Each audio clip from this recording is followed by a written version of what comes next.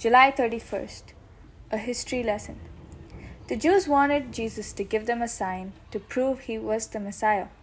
Jesus answered, Matthew chapter 12 verses 38 to 41, that they would be given only the sign of Jonah, that he would spend 3 days and nights in the grave as Jonah had in the great fish.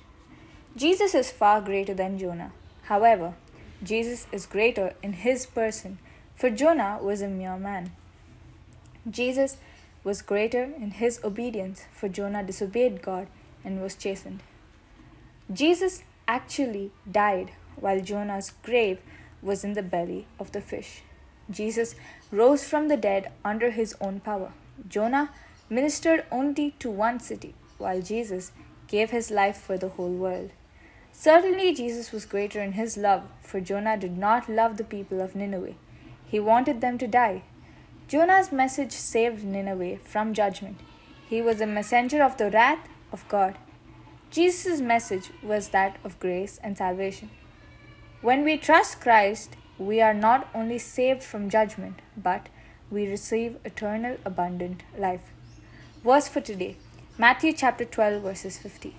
For whosoever shall do the will of my Father which is in heaven, the same is my brother and sister and mother. Also read Jonah chapter 2, Luke chapter 24 verses 13 to 35, Matthew chapter 28 verses 11 to 15. God will not forgive the rejection of his Son. The Jewish religious leaders rejected Jesus and failed to honor him as God. Think about several ways in which you honor Jesus as God's Son.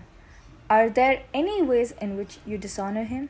For instance, if you hear others take his name in vain, what do? Pray about wisdom concerning more ways to honor Jesus. Amen.